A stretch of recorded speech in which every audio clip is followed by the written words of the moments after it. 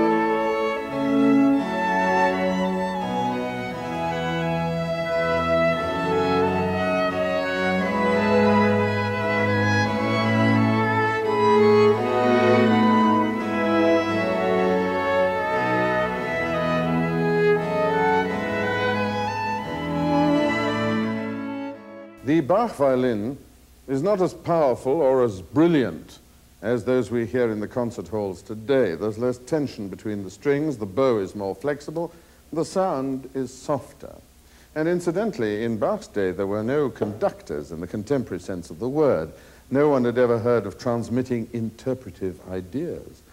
The conductor's sole duty was to keep the correct time, and he did so while playing the violin or the cembalo, or otherwise standing behind the organ waving a rolled-up sheet of paper.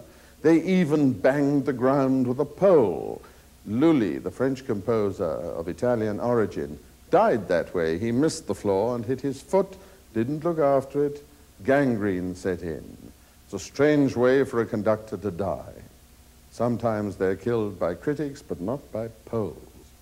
The orchestras, of course, were quite small, and besides, those aristocratic patrons with their strict sense of hierarchy would not have tolerated looking at anyone's back, least of all the back of their humble court musician. Bach was not an aristocrat, of course, but he did belong to a dynasty of musicians. His family tree can be traced back to the 16th century. His great-great-grandfather, Veit, was a miller and an accomplished sitar player. His son, a carpet weaver, enjoyed a reputation as a violinist. From then on, the family produced professional musicians by the dozen, scores of them, trumpet players, town musicians, organists, cantors, and the like, holding important positions all over Germany for 2 centuries. The family symbolized the idea of music, so much so that in some regions people didn't say a musician, but simply a Bach. They were a very traditional family of devout Lutherans who clung to their roots in the forests of Thuringia. They were quite aware of their special gifts, and naturally every new addition to the family played an instrument as soon as he could hold it.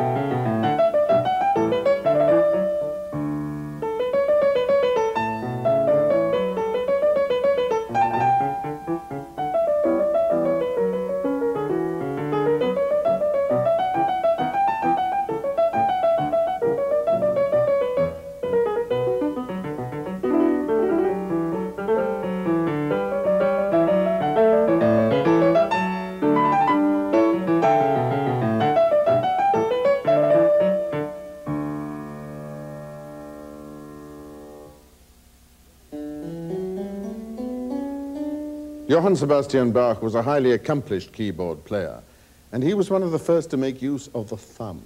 I mean, can you imagine playing the piano or the cembalo with only 4 fingers, even a scale? Oh. No. The thumb was only used at that time when absolutely necessary, in an emergency. Well, Bach devised a technique by which all 5 fingers were to be completely equal in strength and agility. They say he played with such ease you could hardly see his fingers move. Let's see if Israela Margalit can do it.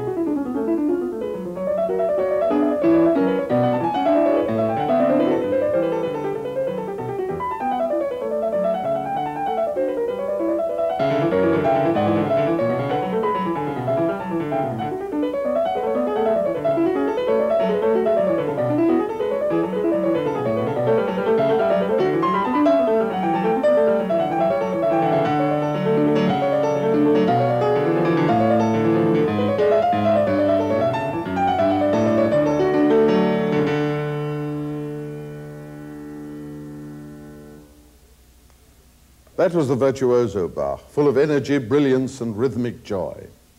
Another side of Bach is intimate and contemplative. There was a great deal of sadness in his life. He lost his mother when he was 9. His father died about a year later. His first wife died at an early age, and about half of his offspring did not survive childhood.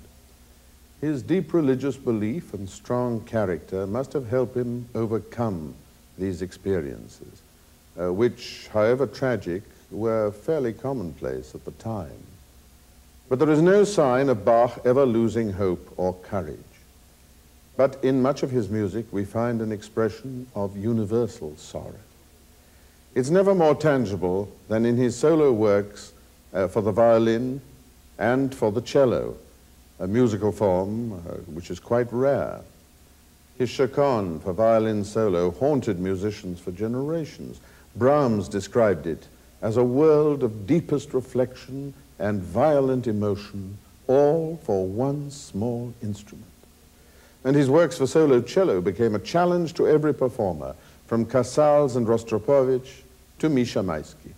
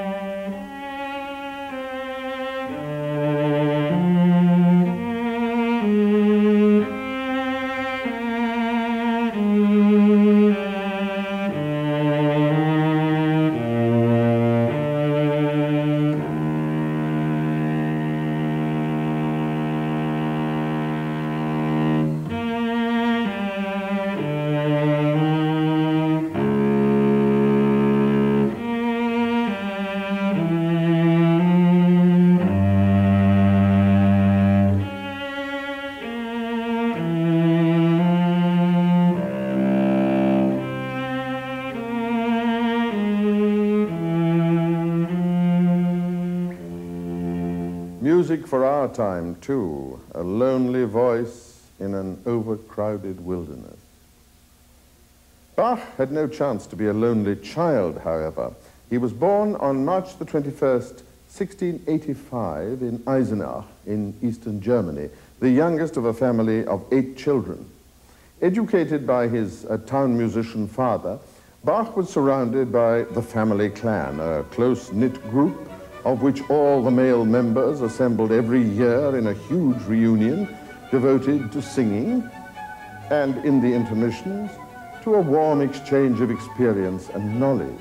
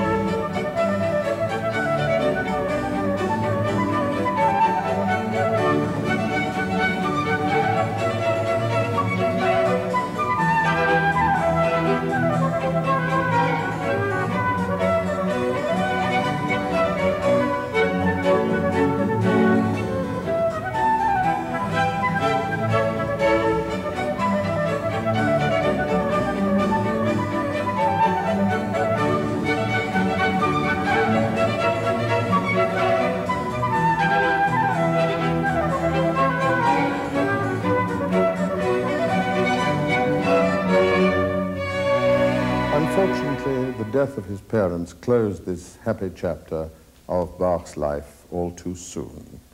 At the age of 10, Johann Sebastian moved into the house of his older brother. Life was not easy. Money was scarce. Bach studied music, attended the Latin school, and helped the family finances by singing. He had apparently a lovely soprano voice, which eventually won him a scholarship to a good school in Lüneburg. He was 15 at the time. He learned Greek, Latin, theology, perfected his mastery of string and keyboard instruments, became a prodigious performer on the organ. He was a member of the school choir, and he earned a penny every time he sang at a wedding or a funeral.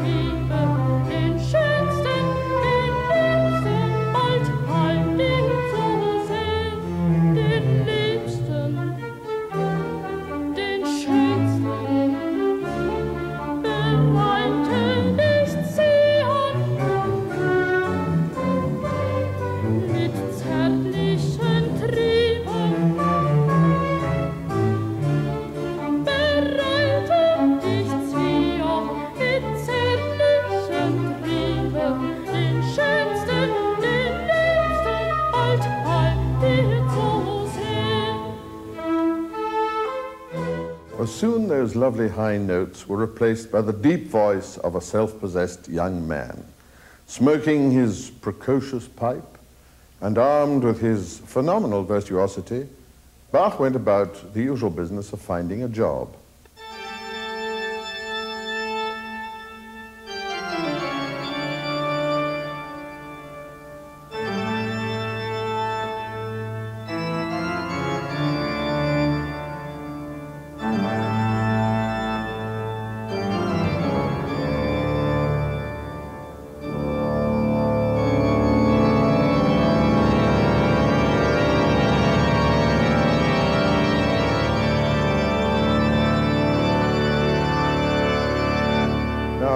Darmstadt was a small town which had a splendid organ. And Bach's playing impressed the consistory greatly. What mastery, what facility. At the age of 18, Bach secured his first important position. Over the years, Bach's organ playing became legendary. Later on, he held a position as organist, first in Mühlhausen, then at the prestigious court of Weimar. It was said that he could do with his feet alone what other organists could not do with their feet and fingers put together. He wrote a vast number of masterpieces for the organ, of which the Toccata and Fugue in D minor is perhaps the most widely loved.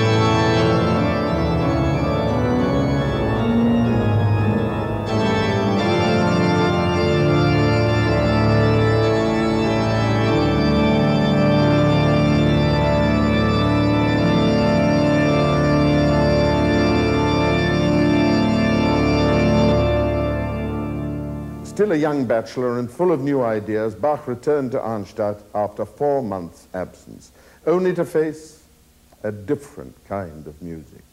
Why had he stayed away 3 months longer than permitted? Why were the organ preludes so excessively long? And after that, why were the organ preludes now too short? Moreover, there was a rumor that he had gone to an inn during a Sunday morning sermon, and he allowed a woman to practice singing in a church on consecrated ground. Oh, he ignored the accusations. This was vintage Bach. Rather than striving to defend himself, he simply lost interest in the case. He began looking for a position elsewhere. The final gesture of defiance was to marry the very woman he had allowed to sing in church, his cousin Maria Barbara. They lived happily, and she bore him 7 children before her untimely death 13 years later. A year and a half after that, Bach married the beautiful young Anna Magdalena, who remained at his side for the rest of his life. Bach's family life was indeed happy and harmonious. Anna Magdalena gave birth to 13 children. She was a devoted wife, and at the end of a hard day's work, she would join Bach in copying music. He was deeply devoted to his wife and children. The family was the backbone of his existence, and his music was his way of life. It was a form of worship. As Bach might have said, "To God alone the glory."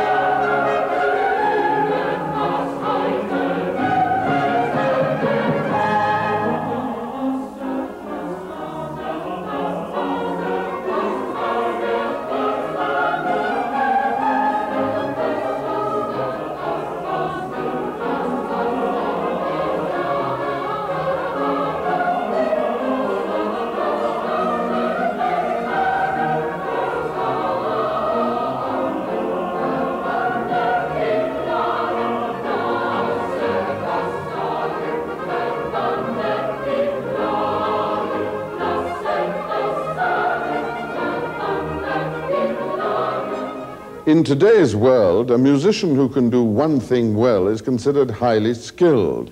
In Bach's time, such a specialist would have had difficulty finding employment. The number of Bach's activities was simply incredible, even by the standards of his day. He wrote a vast amount of music of every kind. At one time, he was composing at the rate of a cantata a week. He transcribed his own music and that of other composers. He traveled extensively in Germany, designing and testing organs. He led orchestras and choirs. He taught many students beside members of his family. He mastered all the keyboard instruments. Bach loved the singing quality of the violin. He was a master of the long line, no doubt influenced by the Italians who had melody in their blood. Bach then developed a special technique on the keyboard, trying to achieve a similar effect of vibration and continuity of the note. However, the instruments at his disposal could hardly satisfy his vision of legato sustained playing.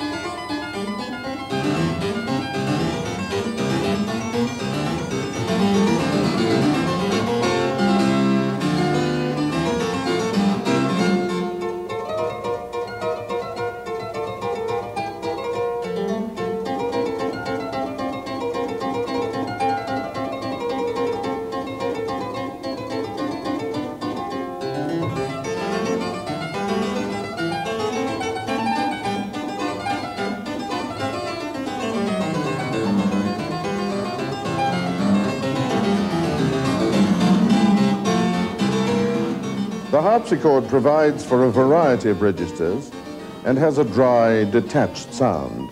It's an aristocratic instrument, frequently used at that time, but it was not Bach's favorite. Bach was quite attached to the clavichord, however, with its mellower and softer sound. The pianoforte was in the very early stages of its development. Bach took a vivid interest and made some important suggestions. How pleased he would have been with our modern piano, with its variety of tone, its power, its precision.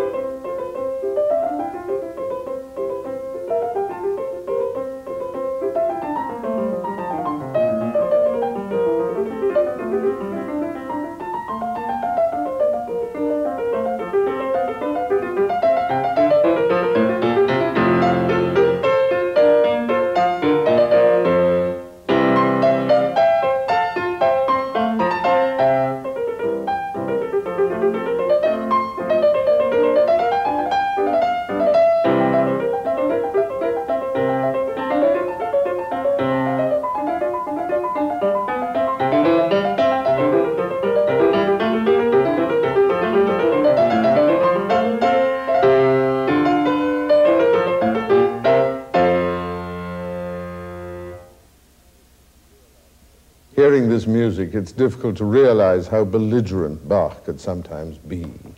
When opposed, he would either lose his temper, ignore the instructions of his superiors, or go absent without leave. And Leipzig was the worst of all the places he had been. The city fathers had tried first to interest the celebrated Telemann in the post of cantor. He turned them down.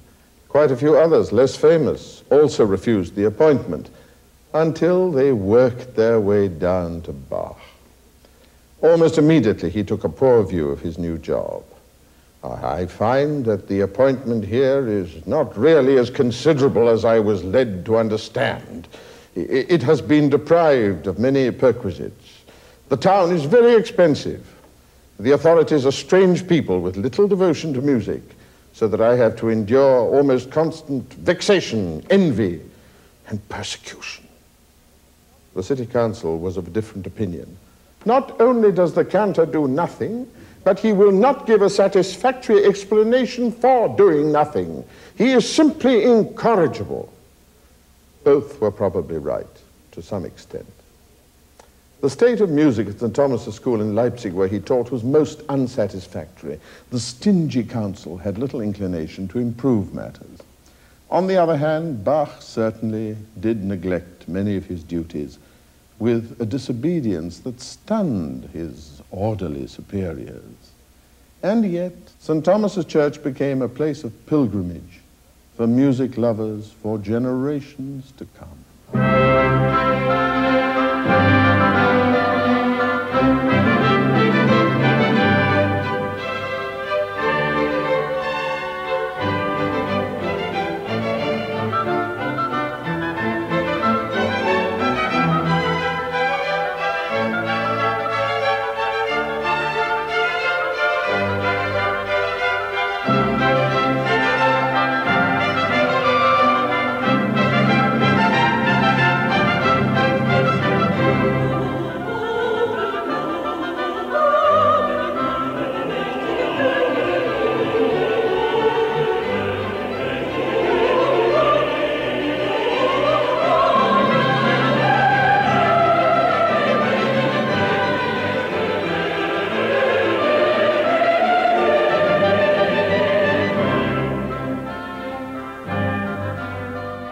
The last years of Bach's life were marked by continued fame and increasing rejection.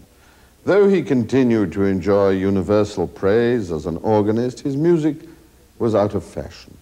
The Rococo, with its pleasant lightheartedness, its grace, its elegance, was now in vogue. Even Bach's eldest sons had no real understanding of their father's music. Bach took pride in their success, of course, which was even greater than his own, but their creative worlds were far apart. Bach's eyesight failed. The succeeding operations only aggravated his state. It was at this stage that Bach composed his purest, most abstract work, the Art of Fugue, one of the last great examples of polyphonic music. This was his final statement. He didn't live to complete the work. In July of 1750, Bach died of a second stroke at the age of 65. After his death, his family scattered. Anna Magdalena died 9 years after him in abject poverty. She was not helped by her children. The family tradition of mutual assistance had gone forever. Some of his sons became rich and famous in their time. The music of the Berlin Bach, Carl Philipp Emanuel, and of the London Bach, Johann Christian, was popular, was highly praised. But today, when the name of Bach is mentioned, we mean the one and only aging, blind Johann Sebastian.